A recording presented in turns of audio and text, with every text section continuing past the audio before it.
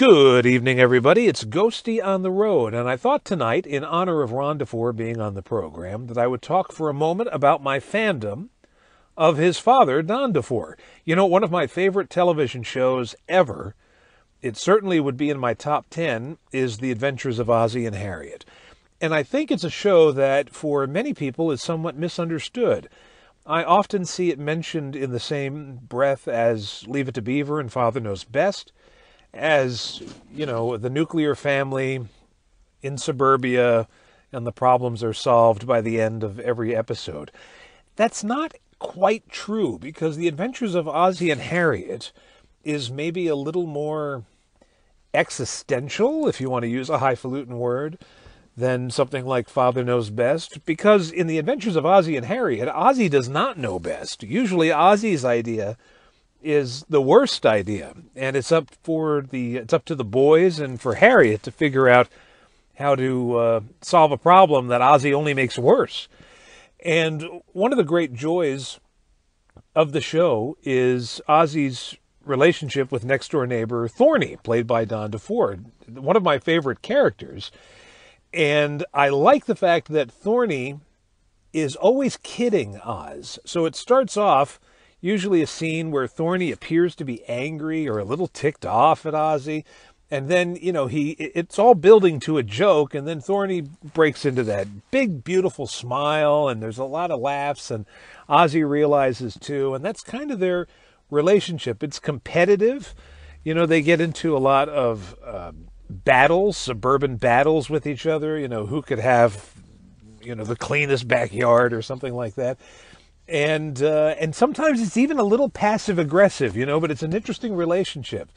The show itself has been, I use the word existential, it's been compared, not just by me, but by other people, to Seinfeld. You know, it's a show that is not about big themes, but it's about these little moments in life that we all can relate to. These are not, you know, very special episodes. You know, when we think about television in the 80s, you know, they have very special episodes where they deal with these heavy topics like, you know, drug abuse or anything. It's nothing like that. You know, these would all be episodes that were about Ozzie trying to escape embarrassment for some social faux pas, you know, and Thorny would be there to rib him. Great stuff, just wonderful. And then, years later, now, of course, people love, rightly so, Don DeFore in Hazel. You know, that's certainly a huge television show, rather, in his repertoire. But it was a few years ago that I found out, because I had no idea, that Don DeFore was a serious dramatic actor, in addition to being a likable comic actor, because we think of him in Hazel, we think of him on The Adventures of Ozzie and Harriet. And I went to a revival house one night, and they showed Too Late for Tears, 1949, a movie with Don DeFore and Elizabeth Scott.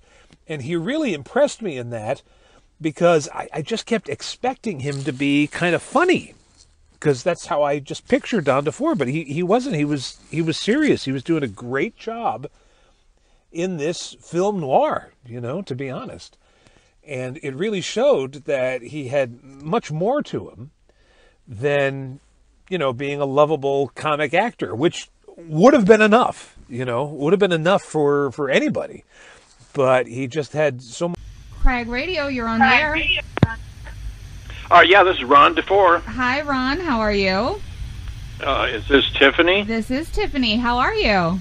Good. I'm doing fine. How about you? I'm great. I'm great. Well, let me do the official introduction. Ladies and gentlemen, we are very excited to welcome our featured guest for this evening.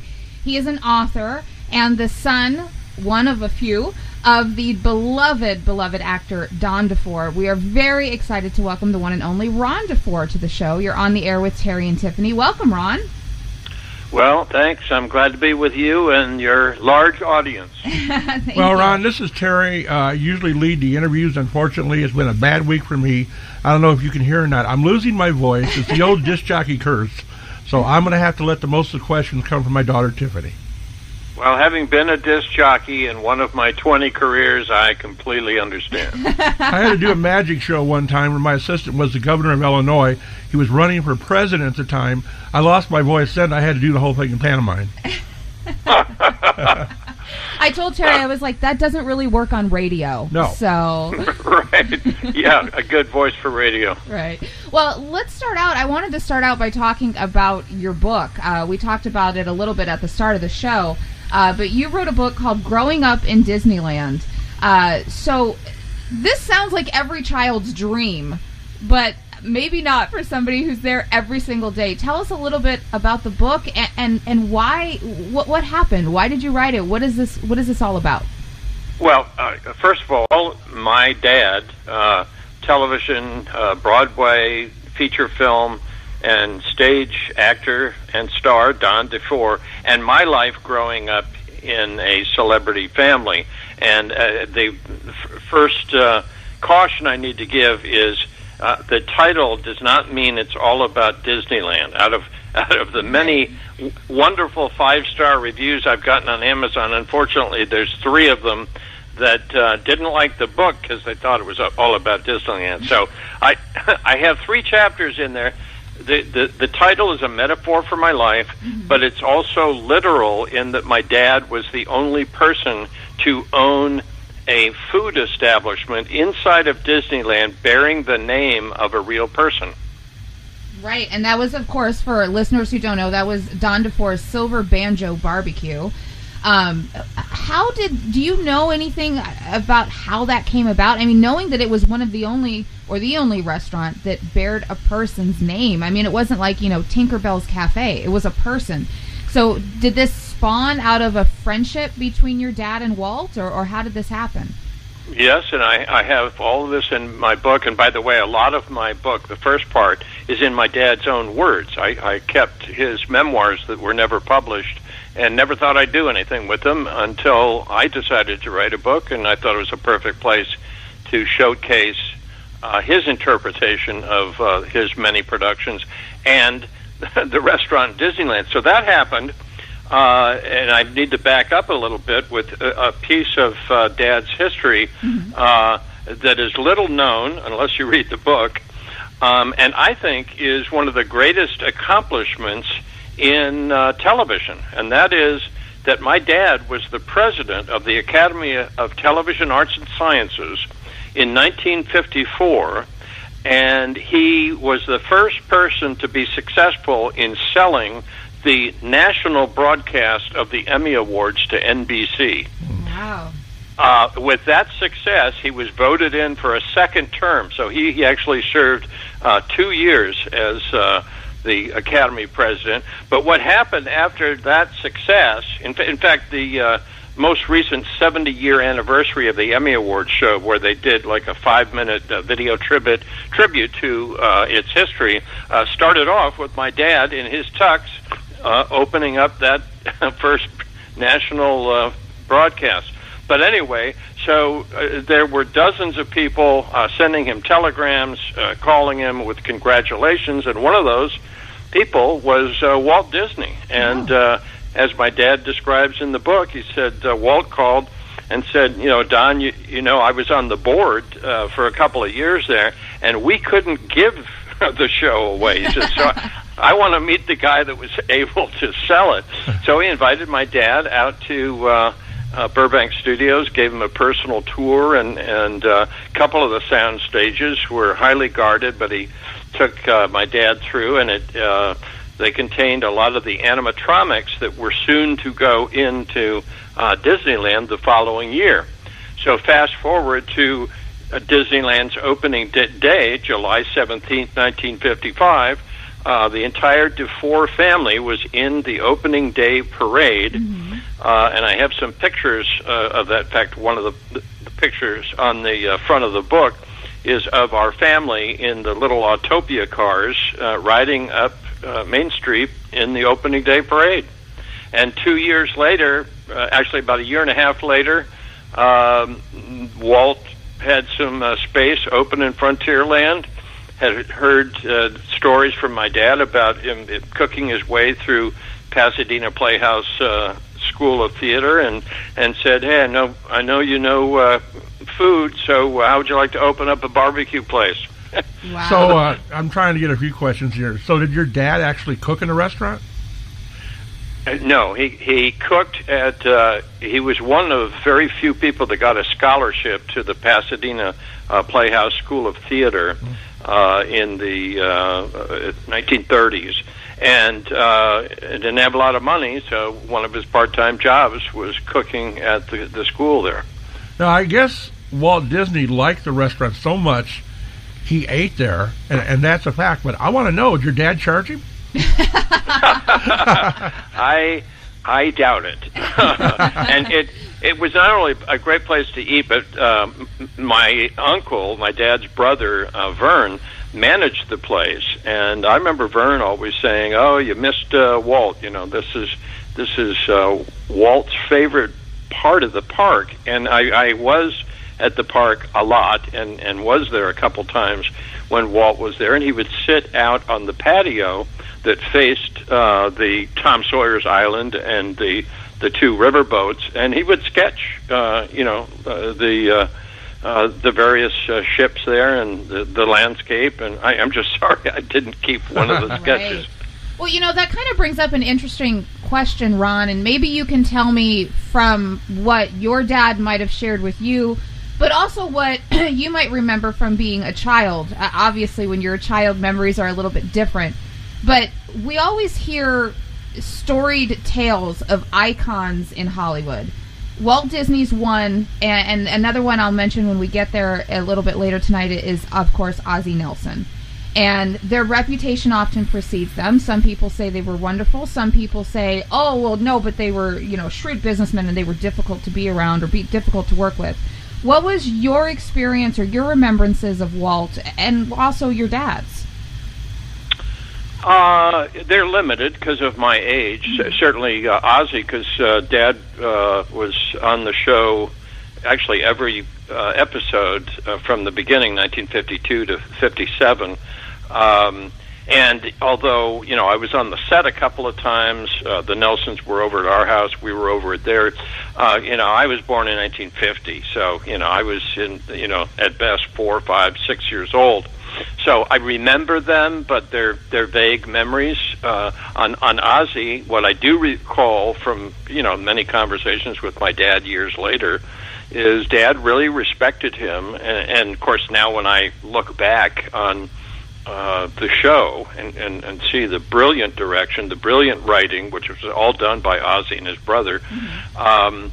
He reminds me, again, from what my dad would tell me, of a guy that I did work for in my adult life, Steve Allen. I was the associate director of the Steve Allen Show, and they're very similar. They're geniuses, and they're perfectionists, and they're not always easy to work with, but their product is always brilliant.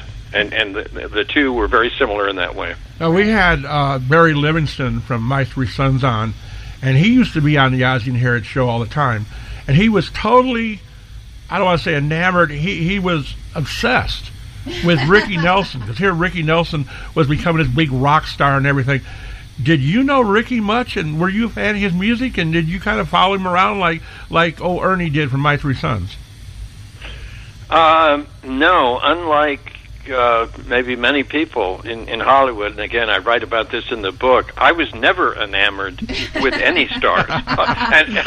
and even Walt Disney or Ozzie and Steve Allen, although I really respected them, enjoyed working with them. But that's one thing that I just never had, because they were all neighbors. Yeah. So right.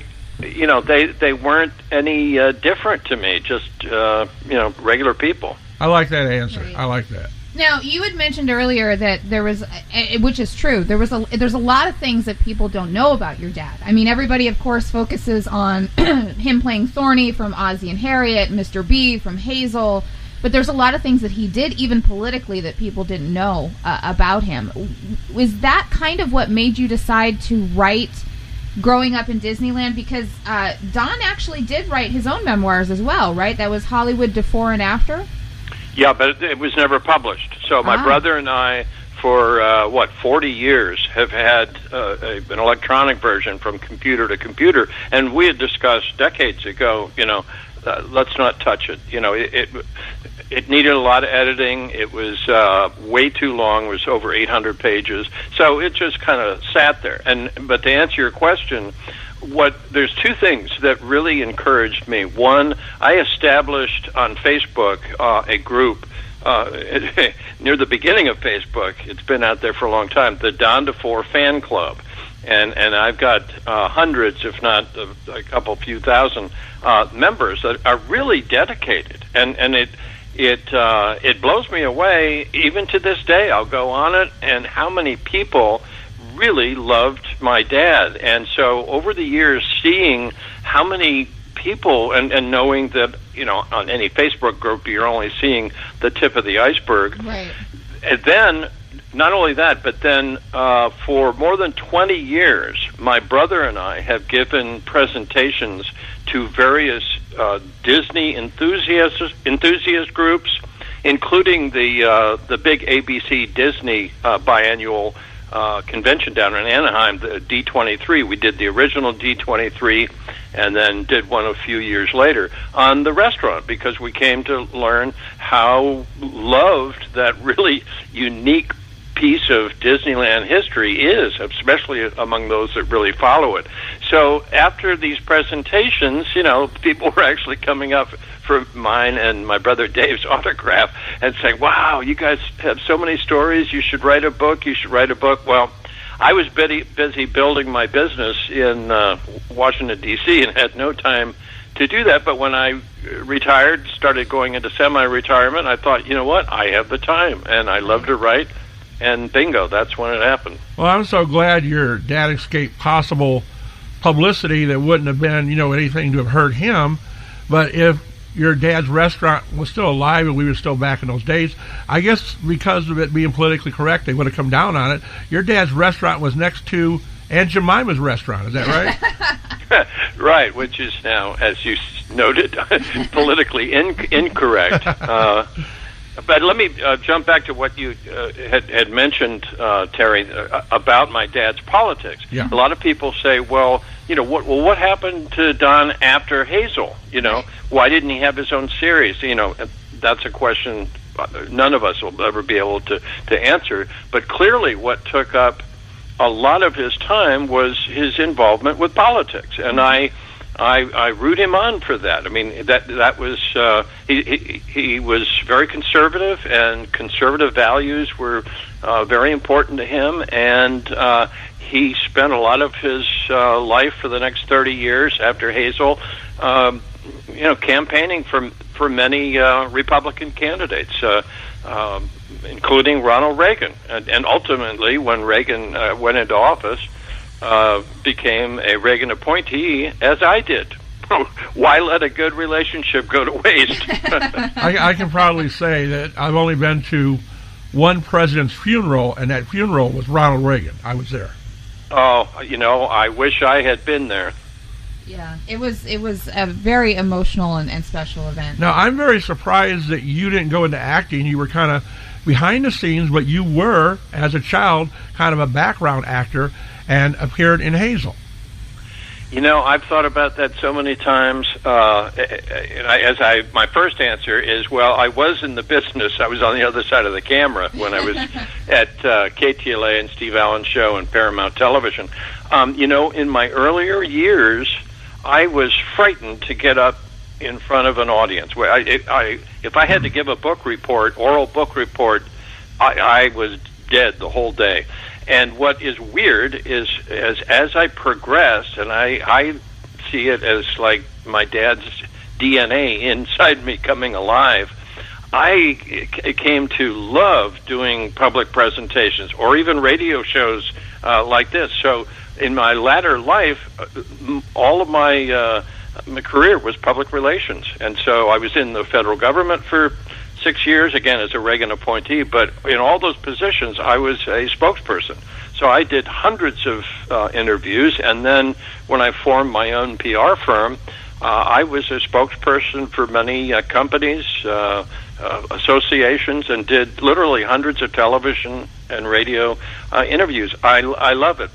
If I had the same makeup that I do now back when I was maybe 10 or 12 years old, I probably would have become an actor. Right. Well, let's talk a little bit about some of the various things that you've had in your life. I mean, it's great to talk about your dad, and of course we'll do more of that, but you had mentioned that you founded your own PR firm, which of course was Stratacom. You were senior VP over at Bruce Harrison Public Relations. But a couple of the things that I wanted to talk about was some of the political stuff and also some of the stuff you did later in the 70s. I know that you were Peace Corps for a while. You were the appointed press officer and acting director of public affairs for the U.S. Peace Corps, and you had other roles with them as well, right? I wouldn't, even though most of the positions in federal government were what they call political appointment, they weren't political in the sense that you and I think of it. We weren't pushing Reagan per se.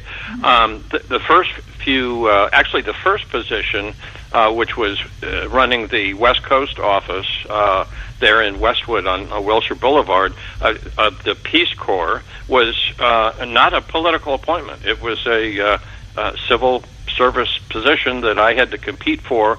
And it was mainly recruiting new Peace Corps volunteers and getting publicity, because at that time, this was in the early 80s, the director felt that most people had kind of forgotten what the Peace Corps was, and felt we needed a lot of national attention. And the way I heard about it is that was my dad's first appointment in the Reagan administration. He had been appointed to the Presidential Advisory Committee to the Peace Corps and was loving it, and he'd come home and we'd be having dinner and he'd be talking it up. And I was in between jobs, as they say, and he said, "Hey, well, the office in Westwood, they're looking for a new manager." And I thought, wow, that'd be really weird. I always kind of prided myself from going one bizarre position to another. And I thought, yeah, working for the federal government, that would be really, really bizarre. And he said, but they're looking for somebody that knows media. And I thought, well, I've worked in the media. Right. Anyway, make a long story short, I applied for it, and as well as about 20 other people, and I got it.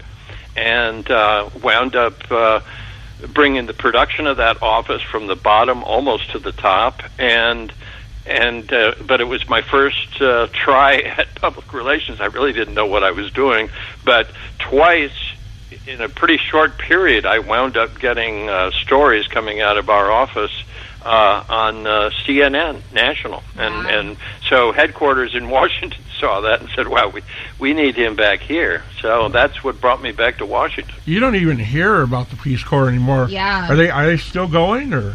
Oh yeah, it's still there, and well, that's because I left. Yeah, there you go. When I used to hear about the Peace Corps, we would think of it as like, oh, that's a hippie thing. These hippies are joining that are out of Berkeley or whatever because they want to do good, and there was more to it than that, I guess. No, and again, as I write in my book, I kind of started off on the liberal side in at the University of Oregon and through the 70s and everything, and then started reading a lot, and I started moving to the conservative side. So when I left the Peace Corps, I was loving it and thinking it was a great program, but for different reasons that most liberals, think it's a good idea. I viewed it as, and still do, as a very inexpensive ambassadorial program to demonstrate to the peoples of the world that we're really a great country. We're so great we can afford to send talented people into your country and help you. Right. And to me, that's a great message. Right. So I have to ask, you had alluded to it at the top of the interview, but Ron, tell me about Captain Disco. What is Captain Disco? I tip my hat. After being on radio for 45 years, I tip my hat to you, sir. Oh, man. Well, I'll give you the truncated version. I hit my midlife crisis when I was like 27. And that is because I didn't finish college while all my friends were still, going to school.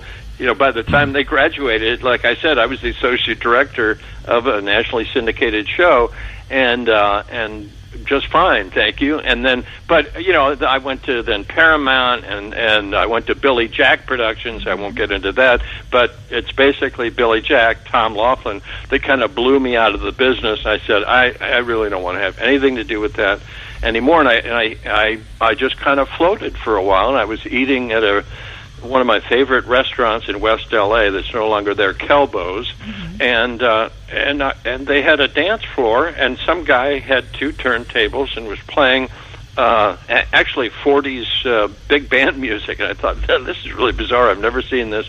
And I'm looking at the guy, and I recognized him. It was a good friend of mine from high school, and I go up and I introduce him. He says, "Oh, hey, what are you doing? If you're not doing anything, we need more disc jockeys." So, again, long story short, the name of the company, Captain Disco, is a guy that was out of Malibu, was a real visionary because he had built these portable disco units that are now seen everywhere at every wedding, with the 2 turntables and a big sound system. He built, had 4 of them. Yeah, I've used those. I've used those, absolutely. That he built them himself, and this was way before disco music, and so I thought, hey, that's fun, and I didn't take it seriously as a career. I just thought, well, this will be fun. I love music. I played guitar. I had bands all the way through school. So I started doing it, and I did really well. I was the disc jockey at a place called Crazy Horse Saloon in Malibu. But then it started catching on, the whole disco thing, and a big 4-story building in Westwood is built called Dylan's Discotheque. Captain Disco got that contract, and I at that time had worked my way up to become the head disc jockey out of about 40 disc jockeys. So I got to pick and choose what I got, and once that Dylan's was very, very popular, they built even a bigger one downtown, and the attraction was like a multi-million-dollar investment these guys made, and so it was like a 30-foot ceiling of an old ballroom, and they put a monorail track on top, so one of the attractions at midnight, all the lights would flash and loud booms, and the disc jockey would come out flying above the crowd. And so I became known as the flying disc jockey. And the local ABC station did a profile on me, and it was great. And again, I wasn't taking any of this serious. I was laughing all the way to the bank, as my dad would say, and it was just a lot of fun, and I got to pick and choose various contracts. I'll end the story by saying one of the contracts I chose was picking up the last 10 weeks of a disc jockey that had left a cruise ship, and they needed somebody to come in right away, and I raised my hand and said, that's me. And I wound up meeting my wife on the cruise. She was a passenger, and I was the DJ. I'm very surprised some kind of drive-in movie didn't include you in one of their films like Rick Dees has done or something, because that's very cool. Actually, I was included in a few things. There was, let's see, in 77, I think it was, all the ABC affiliates were having a big party out at Universal. I think the Universal Hilton out there, is it, or the Sheraton? Yeah. Anyway, I still have the program. In fact, a friend, I'm looking at it right now, a friend of mine just sent me another copy. It's this big gala, and I'm listed along with Robin Williams and Donna Summer as Ron DeFore, the flying DJ. Wow. Well, let me tell you, that's great. I've got to ask you, if you don't want to answer this question, and you kind of came off in a negative light, but that's okay, and I don't want to influence your answer. Tom Laughlin's very important to this station. We are classic TV and drive-in movie.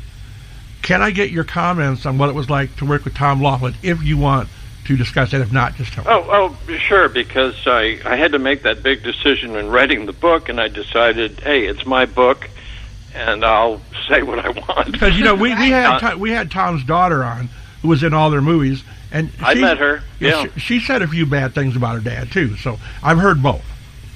Look, let me just say that on the good side, I would put him in the same category for excellence, and that's all, as Ozzie Nelson and Steve Allen. Yeah. Okay, but only in that category. When it comes to personality and the way you treat people and everything, he's nowhere near, and that's the problem. He's passed away, obviously, but that was the problem with Tom. Is yes, he produced, directed, wrote, and acted in one of the greatest cult films of all time, and made $70 million, and sued Warner and got even more money because they didn't distribute it the way he wanted to. But that all went to his head, and so it's a shame because he threw all that money away. He created Billy Jack Productions, and he did crazy things like keeping on a very famous cinematographer at the time, Jack Marta, at about $25,000 a week, which is a lot of money now, but it was a hell of a lot of money back in the early 70s. And it was, overheard him being his administrative assistant. I was close to him all the time, so I overheard a lot of stuff.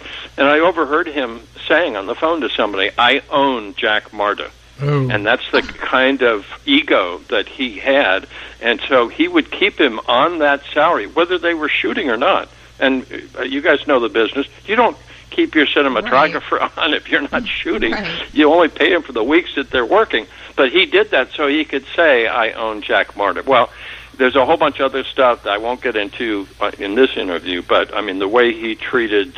he was the quintessential producer with the producer's couch. Let me just put it that way. Well, the thing that Teresa Laughlin said, because he didn't care. She wanted to do, go to college. He didn't want her to go. You're going to be in the movies. This is what you're going to do. He thought he was Billy Jack. And that was the problem. He didn't understand he was Tom Laughlin. He thought he was Billy Jack.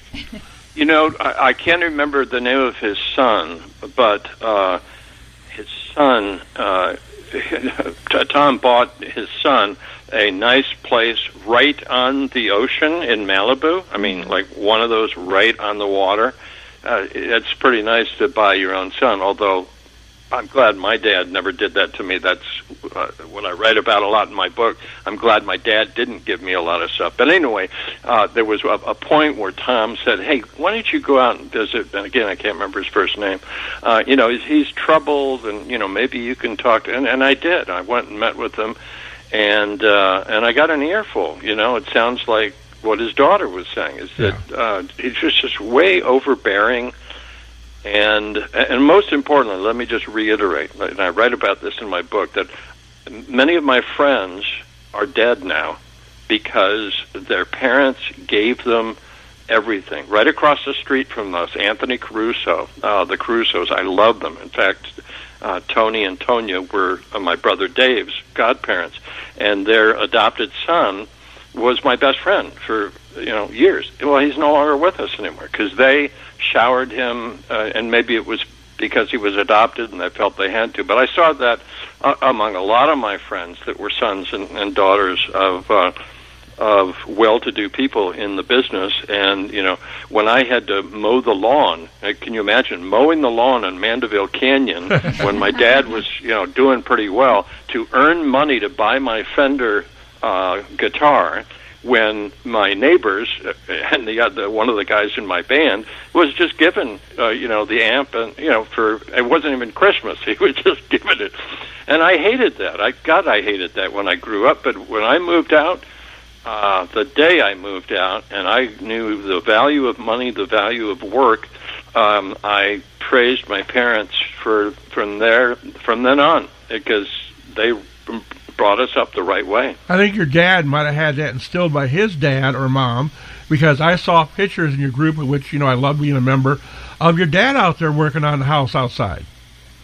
Oh, my dad was great with wood. In fact, if you dig deep enough into the Don DeFore fan club, I posted a while back shots that we have of the various pieces of furniture that my dad made. He had a great railroad tie table that he made, and of course railroads were a big theme in the house because his dad, my grandfather, was a railroad engineer, Ah. and so he worked with wood, loved working with wood. In fact, you'll notice there's a series of I think it's 6 or 7 Hazel episodes where my dad's ring finger is bandaged. And I get, that's the most common question I get. Why was that real, or was that? It was very real. My dad almost lost his finger working in his garage because he had switched from a 6-inch blade to a 7-inch blade on his tabletop and wasn't used to it, and he almost lost his finger. Right. Well, for people that want to check it out, not only the fan club that's over on Facebook, but also I had mentioned earlier, you maintain a great website called DeFore.net, and there's a lot of fun, interesting stuff over there. And with you talking about how Don was a great woodworker and worked and built stuff, am I correct in reading that the home that he had in Brentwood, that they actually built that, meaning that like they designed it? Your mom, who was Marion Holmes, did all of the interior decorating, and your dad actually built a lot of the furniture for inside of it? Most of that, what you just said, is correct. The furniture, my mom did all the interior decorating. In fact, she even made some of the lampshades. Her mother was had a hat store in Chicago. There's a name for that trade, and I'm drawing a blank. But anyway, and so she did all that, and the only difference is that obviously Dad kind of knew the type of house that they wanted, and that they had saved a lot of, like a lot of people do, they saved pictures from magazines, and then hired a great architect that was known for that kind of style. It was like a barn and silo type of style, and although it had a second floor, he never built that out. It was always what us kids called the attic, and we would love playing up there. But it was pretty spread out. He bought 2 lots in Mandeville Canyon, just a block up on the corner of Mandeville Canyon and Mandeville Lane, which makes it one of the larger lots in Mandeville, certainly. So I love that house. I have dreams about it all the time. Unfortunately, it's changed hands about 4 times, and this latest one, Trent Reznor, who now owns it, who is somebody that my daughter certainly knew, of a group called 9 Inch Nails. Right. And apparently he writes a lot of scores of movies now. But anyway, he paid $16.3 million for it, and I keep on watching it change on Google Earth. He's now ripped. He tore down our whole pool house and built what looks like a recording studio. But anyway, it was a great house that I have great memories in. And your daughter's like, Dad, I love this song so much. You're like, but he messed up my house. Yeah. So we haven't talked enough about your mom. I guess your mom was in show business too, right? Yes, my mom, in the early to mid-30s, won a singing contest, which allowed her to be a featured vocalist on, I think it was WLS in Chicago. But shortly thereafter, she got picked up as the featured vocalist for 2 different groups that she did in the late 30s and early 40s. Henry Bussey Orchestra, she was the featured vocalist, and then in the Chicago area, Art Castle and his Castles in the Air. And she recorded with both. I in the early 90s, collected all of those, or most of them, those songs from various sources, cleaned them up and produced a CD. But it was while she was singing one Saturday night with Art Castle that my dad was, at that time, touring the country in a Broadway hit. He was actually starring in 1942 in the The Male Animal, which became the #1 hit comedy on Broadway, and so then it started touring. And so when he hit Chicago, somebody in the play had told my dad that he needed to look up this Marion Holmes. So it was like the last week that they were there. He said, "All right, let's go over there," and he said hello to her, and as he always said, it was the longest hello in history.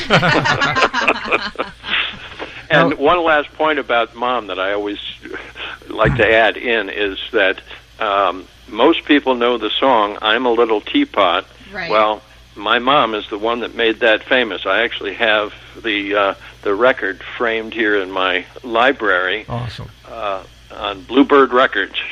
Wow. You know, a lot of people's listening, they're asking, they're big fans of Hazel. Now, I know you had to have met her because you were on the show. Tell us about Shirley Booth, because she really was I say a Betty Boop kind of character in a way, but she seemed like a very nice person off camera. Yeah. The first thing I always say is that she was nothing like that character, and that speaks a lot to her acting ability. She was reserved, quiet, very intelligent, and of course didn't talk that way. And we always enjoyed being with her. I really enjoyed the time we had her out at the restaurant in Disneyland, and I got to be the one to take her all around. I remember taking her on the Matterhorn, and it was great because everybody recognized her and everything. But I got to show off to her because at that time I was able to use all the back employee entrances and the cuts. Right. The cut-throughs, and because the park was so small in those days, they knew who the DeFore kids were. Right. So, and the other neat thing was that all I'd have to do is have my dad's pass in case they didn't know who I was. And it was great, not just with Shirley Booth, but any friends that I would bring, we'd get to go to the head of the line.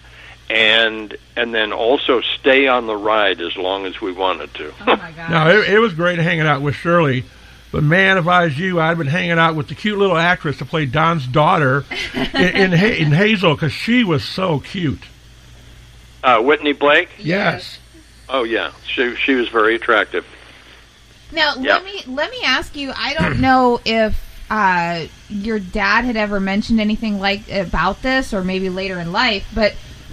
If he did, can you tell us what Don thought about him being replaced? Because when the show went from NBC to CBS, they wrote Mr. B off.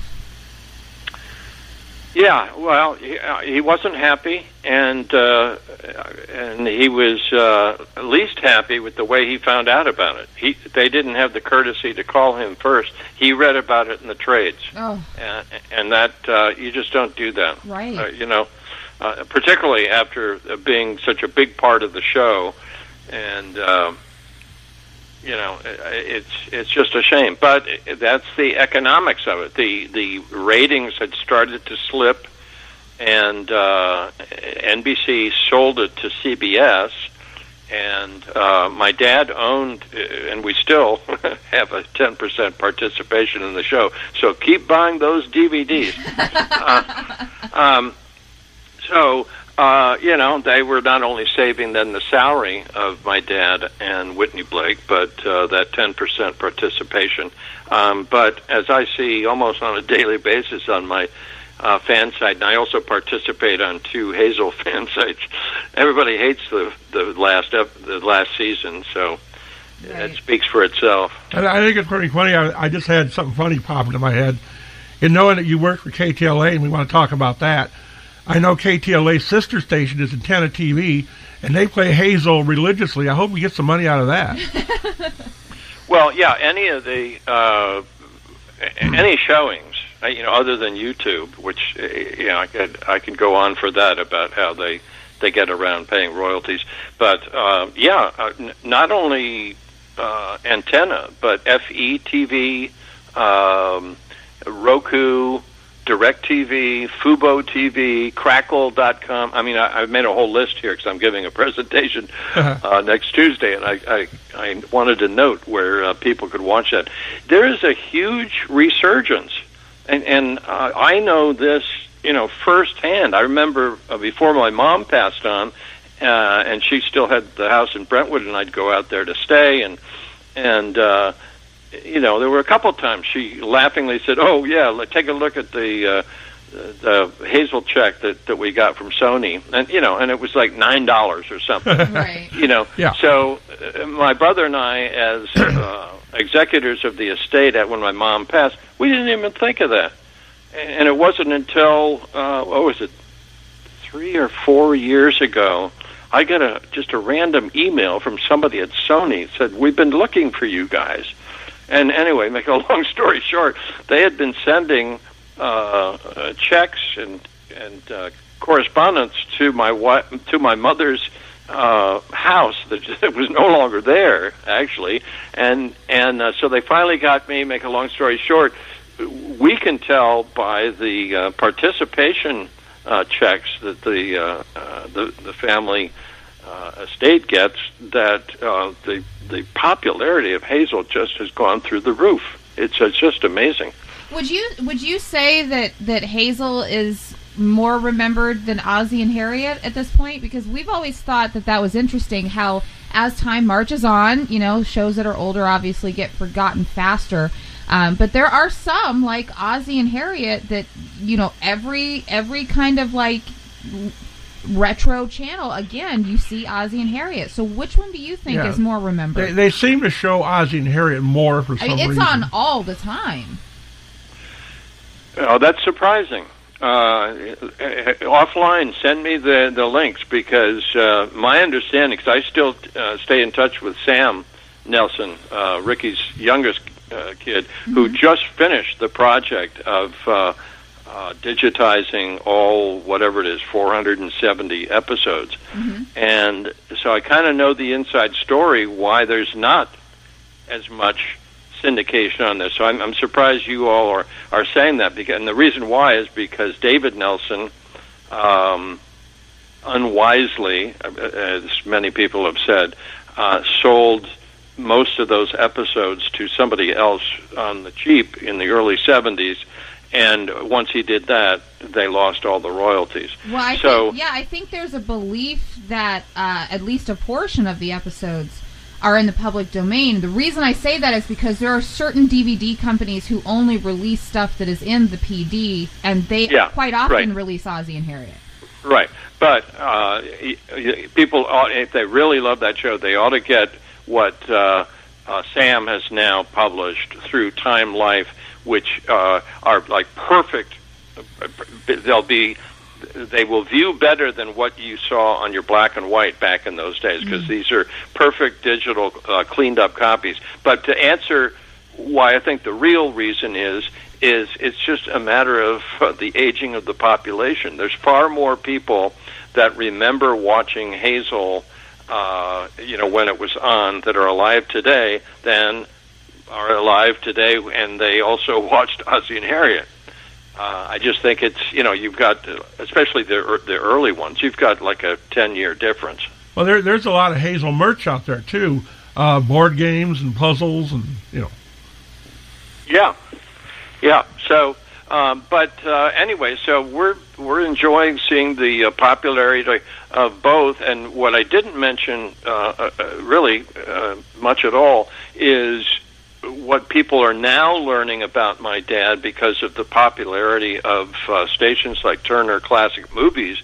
My dad was in more than 30 feature films. Yeah, absolutely. I was getting ready to mention that next. I love his work with Martin and Lewis, particularly.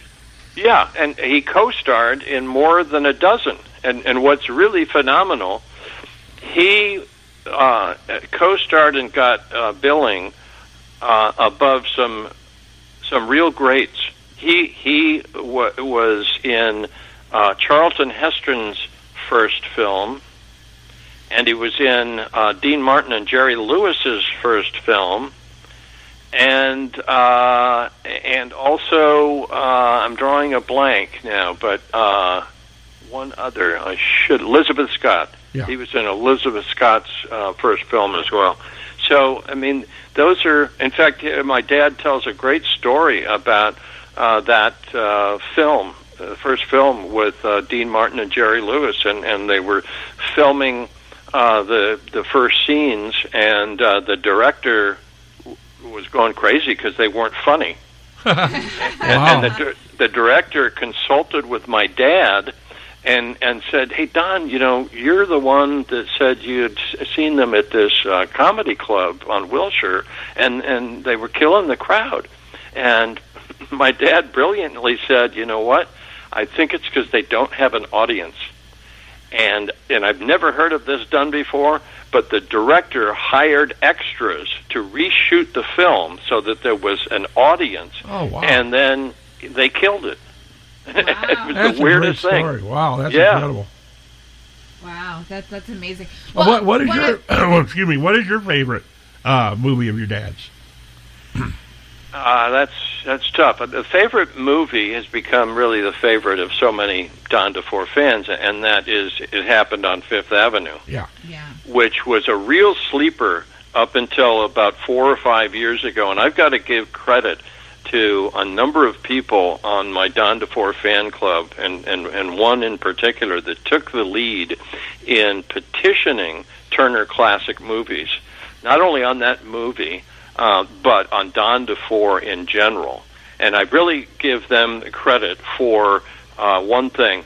October, not this last year, but October 2019 was the first time Turner ever dedicated a day to Don DeFore films. Wow. And then it was shortly thereafter that we all got notified that It Happened on Fifth Avenue was now going to become a regular staple of their Christmas, December programming. Fantastic. We need to take that a step further, and we need to have you hosting a night of movies.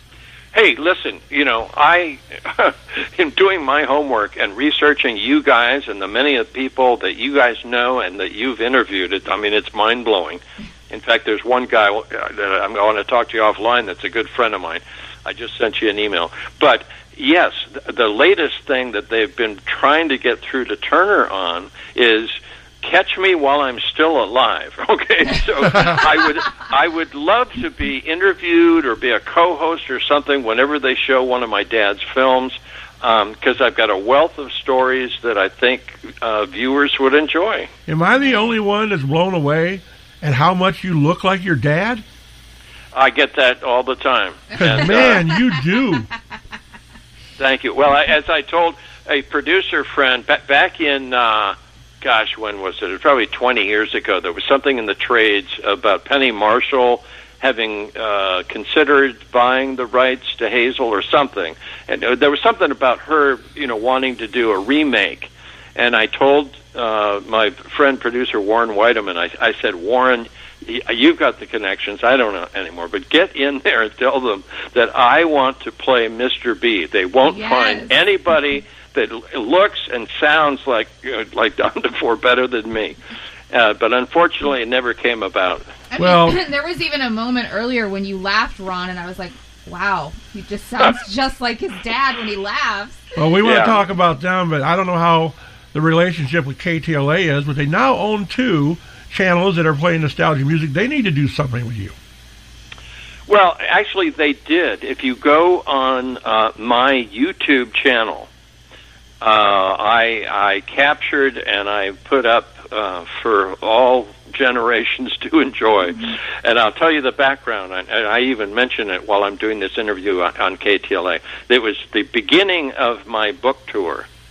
And at the very beginning just before signing my contract with the publisher, and they also do publicity, I said, look, I'll be happy if I can just get an interview on the station where I started my career, KTLA. Oh, yeah, we've got connections there. Well, make a long story short, all of the interviews that I have done are really my doing in knowing PR and very little from the publisher side. But it was connections that I had with KTLA. They saw the blurb on the book. They went, oh, God, we got to get you on. And so I'm just on that interview. You got to look at it. I am just gushing because it's and what blew me away. And as I say it right at the beginning of the interview, I said, "This is unbelievable. This stage 6 that we're sitting on right now, is the same stage where we shot the Steve Allen show." Yeah. Amazing. I mean, it was weird and just a highlight of my career. Now, I know KTLA is a beloved station everybody loves. That's my go-to station. It's the only news I watch. I don't think it's quite up to the standards of the way it used to be, but I still love it. Tell me about your experience with KTLA. Well, KTLA was, if I had a time machine, that's the era that I would go back to. I mean, that was the beginning of my professional career. I started in the mailroom. It was just going to be, a summer job, and then I'd go back to the University of Oregon. But I got promoted a couple different times, and the neat thing about, and this was early 70s, so the neat thing about it was non-union. Several of the positions I held, there's no way that you would be able to do that, because this was before I was 21 or thereabouts, and with very little experience, you can't do that today. Right. And so that's my memory of, and very, very family oriented. Just within a short period of working there, of course, starting in the mailroom helps because you get to meet everybody, pretty quickly. Right. It was just great. Just you knew everybody, and they were like family. One of the neat things was when I heard that Led Zeppelin was going to be at the Forum, and KTLA had all these sports contracts with the Forum. And nothing to do with rock concerts, but I went to the sports director at KTLA, and I made up some BS story about why it would make sense for me to take KTLA's various still cameras to the concert, and maybe we could use them in cross promotion. I can't remember what I said, but he read right through that. But like 2 weeks later, I come into my office, and on my seat is an on-stage press pass to the Led Zeppelin concert. Wow. So I've got these unbelievable, because I got to use their camera kit, which included like a 400 millimeter lens. I've got shots of Led Zeppelin that are just phenomenal. Now, we're heard nationally. It may not mean anything to people in Texas or whatever, but to our listeners in the LA area, who's some of the on-air news personalities that you pretty much got to know real well and might have some stories of? Oh, Stan Chambers. Oh, yeah. For one, Stan was a friend of the family's. And Cleet Roberts.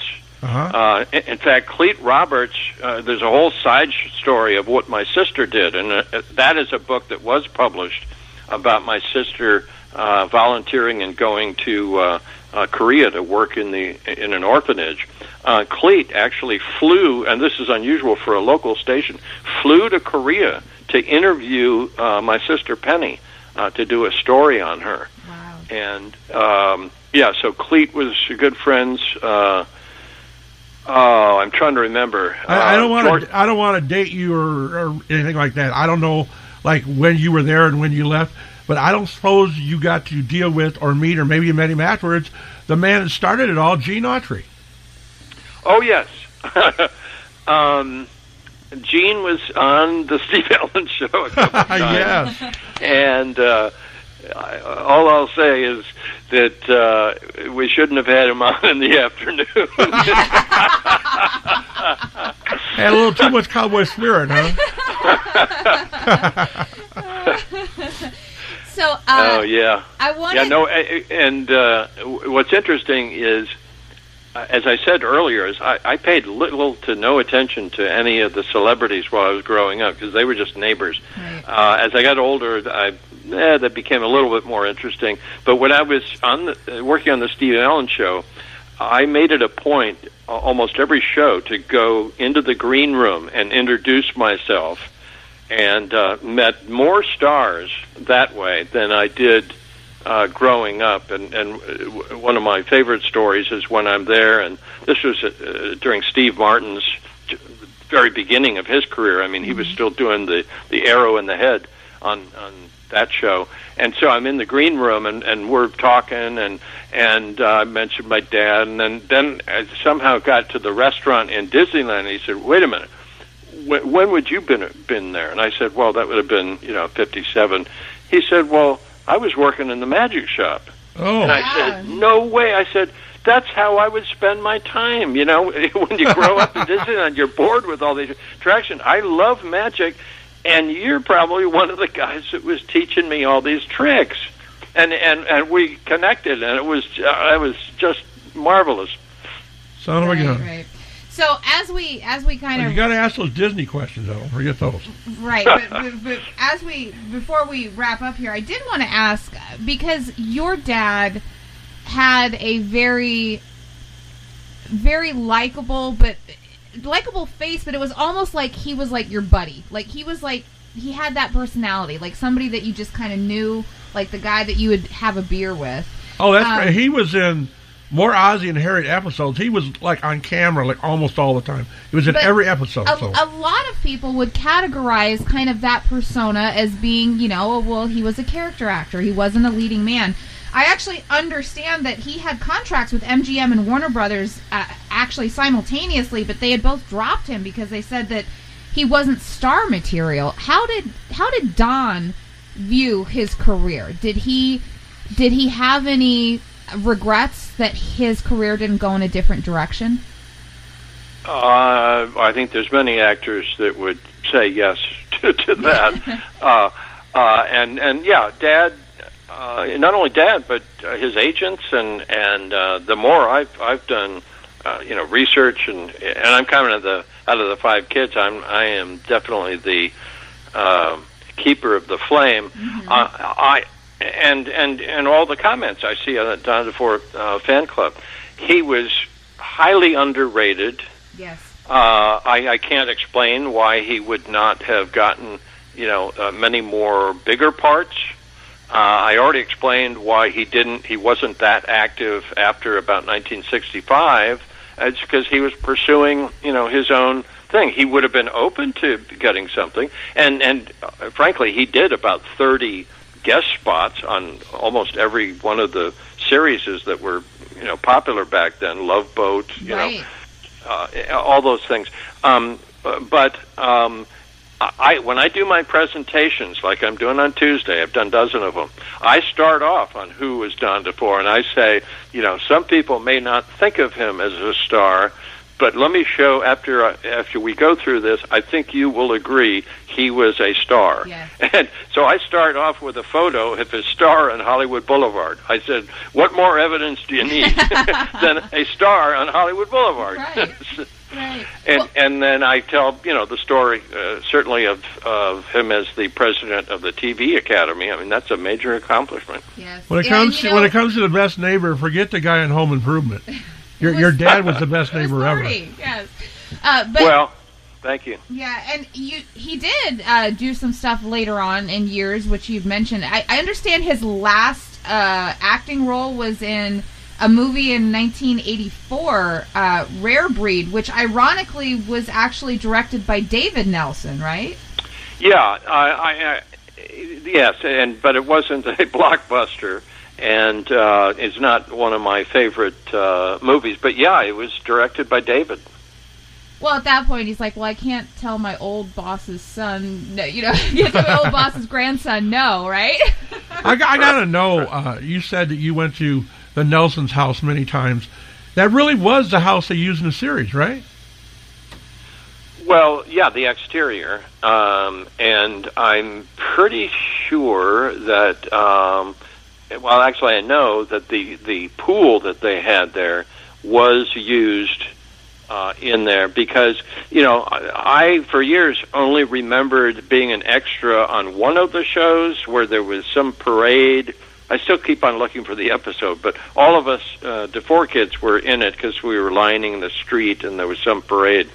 But then several years ago, I was watching an episode, and it was at the end of the show. They're showing kids in a pool, and it was their pool, and my sister Dawn and I are in the pool with the other Nelsons. So you were on both of your dad's series then? Yeah, well, I already knew about the one being in a parade thing, but yes, I was also in the first episode of Hazel. Right. Now, I know that you had mentioned earlier, the experiences with Walt and the parade and things like that. There was one particular story, I don't know if this was the same one you were referencing, but it was in regards to the Christmas parade. Oh, yeah. Can you share that story? Because when I read that, I chuckled, and I would love for you to share that with our listeners. Yeah, let me start off by saying that's one of the photos that Disney Legal did not allow me to put in the book. They scared the heck out of me by almost stopping the publication. Oh, my God. Because they know our stories. Okay, again, my brother and I presented it at the D23s, and make a long story short, the second time we presented, they already knew some of the stories that we told, and they said, you can't tell all of those things that you guys, all the shenanigans you guys used to do. Oh my God, really? Because well, they don't, they and some yet of the shenanigans include us 3 times having made a brass plaque, a memorial to my dad's restaurant, and surreptitiously placing it on the facade of the restaurant. Good for you. Good for you. And the first one stayed up there for a year. Okay, so they don't, I can understand they don't want to encourage. But anyway, so Disney Legal went round and round on things they didn't want to allow me to do. And they finally said, well, look, Ron, you know that you've got stuff in your book here that we don't really want out there. But, of course, and I give them credit, they cited the First Amendment. They said, you can pretty much write what you want, but then we can also grant you permission or not grant you permission. And so they held back about 6 photos, and the one that you're referencing, Tiffany, was every year Christmas parades had celebrities at the top of every land. And my dad was Frontierland.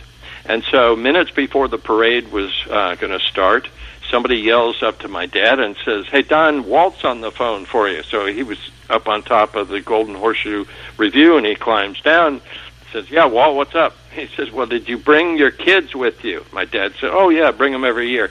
He says, you got to send a couple down to the front gate because my grandchildren haven't shown up, and I can't go through the parade without kids. So I have several black and whites of my sister and I sitting with Walt Disney in a horse-drawn carriage riding through the Disney parade pretending to be his grandchildren. Oh, that's hilarious. I would rather hear your stories that they don't want told than to see the movies I've seen where they show Walt drinking and smoking. You know? yes, indeed. Right. And then I understand that you still have the banjo, right? You still have the silver banjo sign? Well, again, I was for some reason I was always the one interested in keeping my dad's memorabilia, including the signs from Disneyland. But so I've carried them, shipped them from house to house to house, and finally in this house where I'm not moving anymore, I'm retiring here. We've got two of these signs. And one of them was just a big, huge banjo and said silver banjo on it, Ron DeFore silver banjo. And even though some of my family didn't like me for this, I said, you know what? I have been asked for years to put these up for auction. There's one auctioneer that's like very famous for doing Disney stuff, and he had been bugging me for years. And I said, they're supposed to stay in the family. And he said, I think I can get $50,000 a piece for them. I said, when are you going to pick them up? And so this was 2 years ago, and so he had them crated up, shipped out to L.A. He's out there in Encino, I think it is. And they held the auction, and the single silver banjo fetched $50,000. and the other one only got up to 35. And I told him, I said, if it doesn't hit 50, I want it back.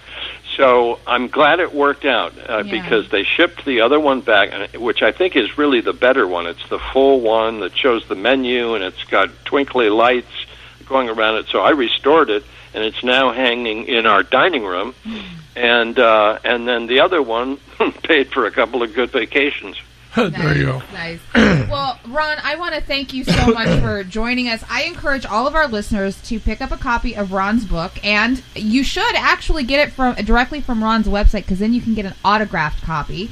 So you want to head over to growingupindisneyland.com. Also, check out Ron on Facebook, and you can join the Don DeFore fan club. You can request to be a part of that as well. And, of course, there's DeFore.net as well, which has some really, really cool stuff over there. Images, scans of handwritten letters from politicians and things that went to Don. So it's really a fantastic website. And Ron, I want to thank you so much for joining us and spending an hour with us talking about your life, your career, your book, and your dad and your mom. Well, Tiffany and Terry, thank you very much. I thoroughly enjoy talking about this subject, and I hope your audience appreciated it as well. Sure they did. You gave a great interview. And I'm very up on these digital stations on like the Roku, Apple TV and stuff. There's a lot of those nostalgia ones. I'll be sure and let you know if any sneaky Pete's try to put up your dad's shows without giving you a commission, because you got to keep an eye on. And in return, if you ever get a chance to talk to Ricky Nelson's daughter, I would love to have her on the show. Just let her know we're legit and, pretty cool guy and girl. So. All right. Well, likewise, make sure you get my email and my contact information to Michael Berryman.